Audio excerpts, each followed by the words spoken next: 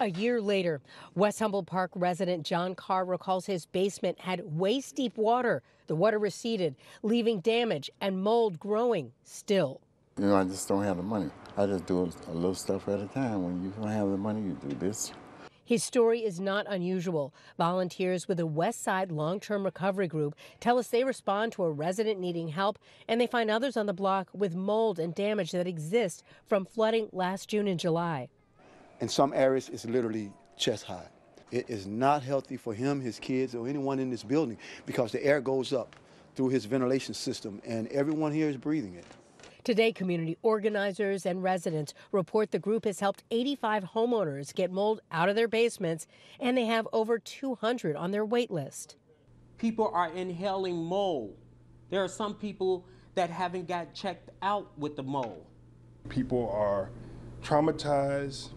They have mental health problems with the flood. They have physical health problems. Despite over $300 million approved by FEMA for Cook County residents, residents here and elsewhere tell us the money was not enough and the appeals process is slow and complicated.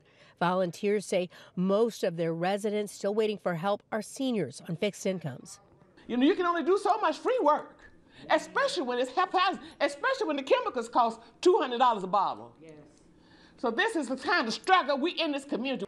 For some of the flood victims, their basement units were rentals. But now, with mold remediation or repairs needed, that's lost income, making their budgets even tighter. Mr. Carr tells us he's out rental income and is appealing for FEMA money. In the meantime, the volunteers of the West Side Long-Term Recovery Group tell us some grants have allowed their work to continue, but they welcome more as their wait list grows. Watch breaking news on YouTube. Subscribe to ABC7 Chicago Eyewitness News.